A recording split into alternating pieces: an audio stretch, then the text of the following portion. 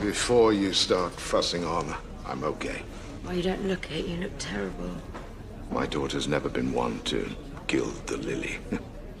Should I assume that the cat has been let out of the bag? Well, I've told Chrissy, if that's what you mean.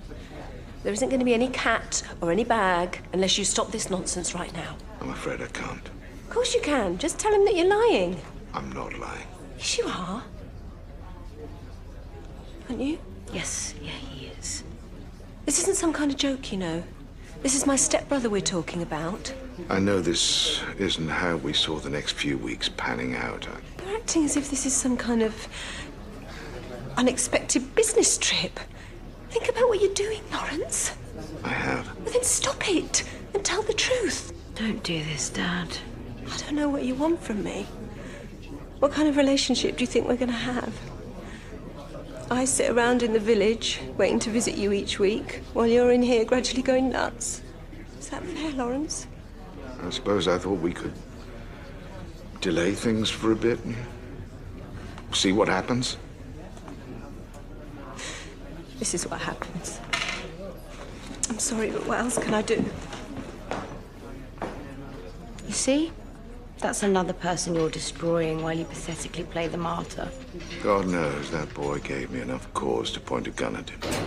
And yet, you're so completely 100% confident that it couldn't possibly be me. Why? Why is that, Chrissy? Dad!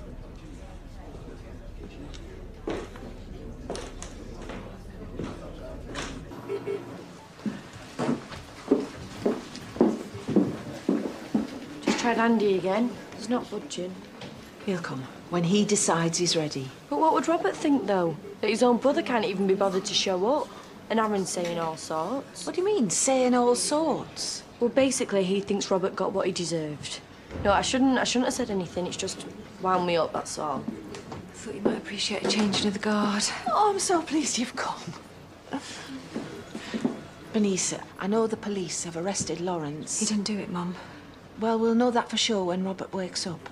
Well, I already know for sure. No, don't worry, I won't be seeing him again. It's over. I've broken things off. Just passing through. Wondered how your visit went.